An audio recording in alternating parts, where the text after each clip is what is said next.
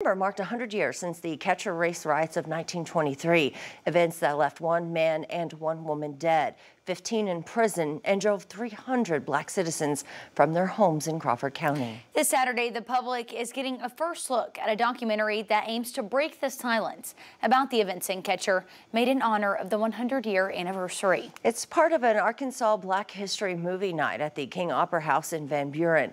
5 News reporter Morgan Wrigley sat down with the team, bringing this part of Arkansas history back to life. What's the history in your community?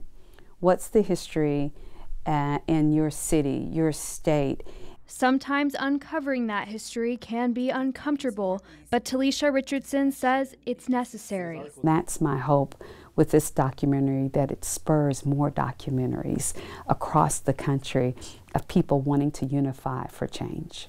Richardson is joining Dr. Brandon Chase Goldsmith and filmmaker Grant Thomas with Soul Studios in producing a new documentary about the Catcher Race Riots of 1923. On December 28, 1923, the assault and murder of 25-year-old Effie Latimer led to the events in Catcher, a rural town between Fort Smith and Van Buren.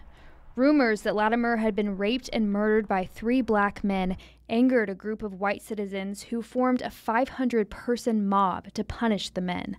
This led to an outcry in the community of Catcher to bring these 3 men to justice and somewhat foregoing due process. And as a result of that, the community pulled itself together, excluding the black community, and decided they were going to run the black community out of Catcher, Arkansas. It ended with 1 black man dead, 15 in jail, and the exodus of all the black families in town across the river to Fort Smith, forced to leave everything behind, including their land and mineral rights.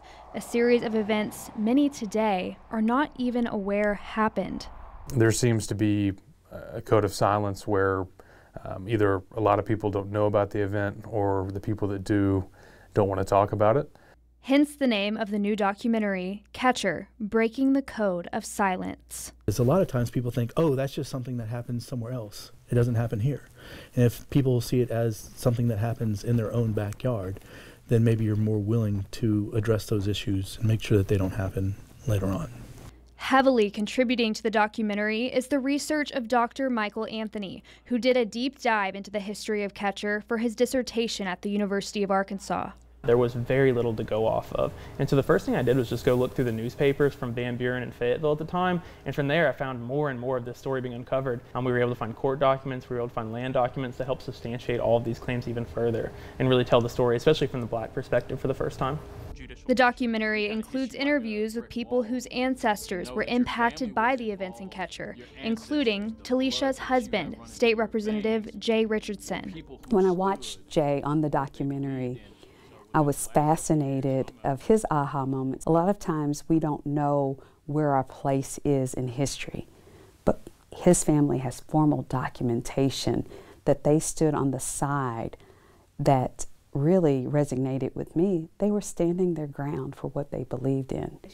Richardson and the rest of the team say their goal with this documentary is to shine a light on what happened in Catcher and similar events around the country during the same time frame. In 1919, Elaine happens. In 1921, Tulsa happens. In 1923, Catcher happens. So Catcher happens, it's not a one-off event. It happens within a context of events that were going on not only across Arkansas, but the entire nation.